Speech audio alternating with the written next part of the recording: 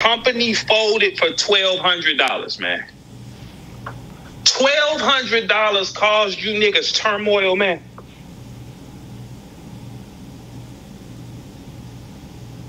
Bill Collector quit the group on y'all. He said, man, I'm out. I can't deal with this shit. Bill Collector said, I spent too much money and my own time. Damn. I got it from here, Verb. I got it from here. Yeah. Hold up. Oh, man. Well. We'll just put that right there to make it fair. Salute to the subscribers, that notification gang, etc. Don't let none of that get too far ahead of you. Know who I be. Follow me on IG, Vada_fly. Tell your mama I said hi. So it looks like then the Fuji's gonna break up, then I continue to turn to break up. And I wake up to more bullshit. Yo, today has been kind of crazy. And the reason why I do these blogs and I put this stuff out is because I know there's a lot of people who don't be on Twitter, who don't be on Spaces, who don't be, you know, really entrenched in what goes on as far as like the news goes, which is the reason why myself and others break it and talk about it and give our own personal thoughts, perspectives, and etc. So here's how it goes. Bill Collector, Jackboy Maine, Sue Surf, salute to all of them. They had Midnight Madness going. They had a bunch of battles. They gave out belts. You know, you had some battles where some names got made. Not made per se, but got bigger. True Foe did his thing. You know, you had Snake Eyes. None was in there. You had KD versus Wise. They had a bunch of battles, right? But from the start, people like Verb and others were saying that this wasn't going to last long. Due to egos, just due to a bunch of things. When you mix a bunch of battle rappers together, you got too many Indians and not enough, too many Chiefs and not enough Indians, you know, it's going to go where it's going to go. So Surf basically said that he put a lot of his own money into it. A lot of people are talking about they're putting a lot of their own money into it. And I heard yesterday that folks was getting a bad rap because Surf is like, yo, he's putting all the money into it by himself, but it's 3 equal partners. But the thing is, financially, everybody's in different brackets. Like a lot of people don't get paid what Surf gets paid for battles, don't have albums out that sell what Sue Surf sells, and don't have the opportunities to make the same kind of money. A lot of these niggas, their money is going from hand to mouth or from hand to bill. So Bill Collector quits Midnight Madness. Yo, he's like, fuck this, I'm out. And I'll read the statement that he said. He said, as of today, I'm officially removing myself from all Midnight Madness anything. I'm cool on all the controversial drama and the weird stuff that keeps happening. I spend far too much of my own money to be downplayed, focusing on my own brands. Salute to those that support. So I will read through this for you. I read the statement and I'll break it down for you. He's basically saying he's removing himself from all Midnight Madness anything. He doesn't want nothing to do with the battles, the belts, the politics, everything. So Stumbles had won a belt the other day, about a week or so ago, versus Snake Eyes, but he immediately vacated the belt. He was like, I don't want to be involved with it because it's mad drama, it's mad politics, it's mad messy shit. So he didn't want to be involved with it. He said, I'm removing myself from it, but I want my money. Surf didn't look at it that way. He's like, yo, you took my belt, you vacated it, I didn't make that bet. See, the thing is, like I said previously, this whole situation could have been avoided if the money is not in hand. Like when you do this whole I'ma bet you, I seen this shit happen 30 times if once. You bet a nigga if the money is not, I've learned my own lesson from betting niggas and not having the money in my hand, and then when you win the bet, they're like, I'm good. And you know, these niggas be in different states. What I'm gonna do? Because people be like, oh, Dot ain't paid you yet. So I'm supposed to go all the way to New York to see Dot over $100. It'll cost me more money to get there. So it's not even worth betting people unless the money is on the floor. They came up with the term. How do y'all come up with the term money on the floor and then the term don't exist anymore? Like when it comes to the battles, I have no idea. That's a whole nother thing.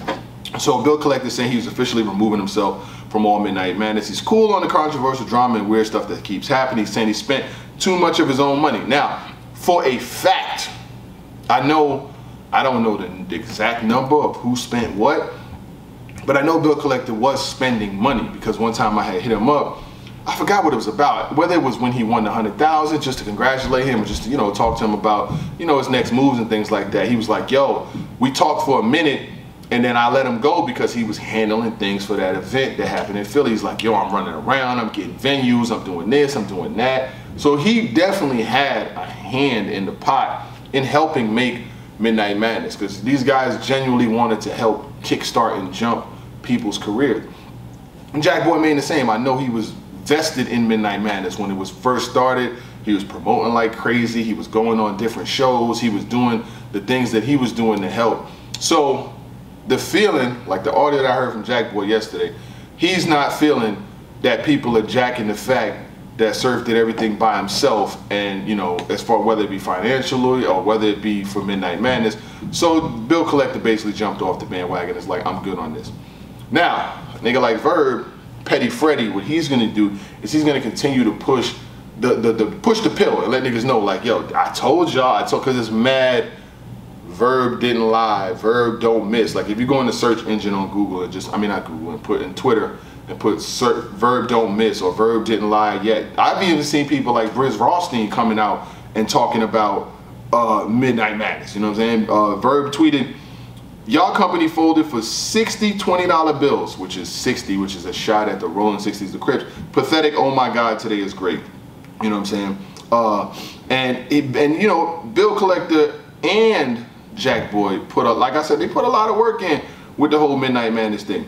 Briz tweeted, Verb was right. Look how it all comes around. He said, hey, yo, get on their A.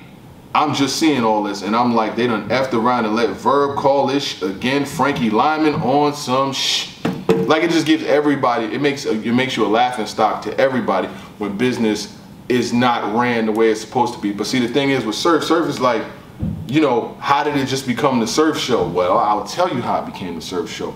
You're the biggest name. The biggest name gets the blame. The biggest name gets the blame, period, regardless of how the situation goes. You know, they're not gonna look at George Hill and Channing Frye and Richard Jefferson and say they didn't get the job done in Cleveland. They're looking at one person, LeBron James. He's gonna get the blame. If Kyrie's there, he'll get the blame too. He's a star in himself, his own right. Kevin Love too. But for the most part, the headlines is going to read the biggest name. The views, the talk, and everything does not come from talking about the other people who didn't have anything to do with it. It's going to be handed to you.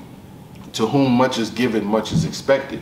I do feel like Midnight Madness was good for battle rap, because I don't know if this is a repairable situation at this point, because it's like, who wants to even be involved? Like if Bill is leaving and if Jack feels away, and I seen Jack very vocal yesterday about how he felt about things, and I've known Jack for a long time, before battle rap. I knew Jack from the streets. Like, Jack will tell you, he'll tell you, I've told the story before, and you know, I don't really care to go into it now, but I know Jack from having beef with niggas that, like, it got bad, and I kind of like got in his ear, like, bro, this battle rap shit, like, you nice, like, you really need to focus. If he wants to tell you, he'll tell you. But first time I met Jack, he's the same person he is right now.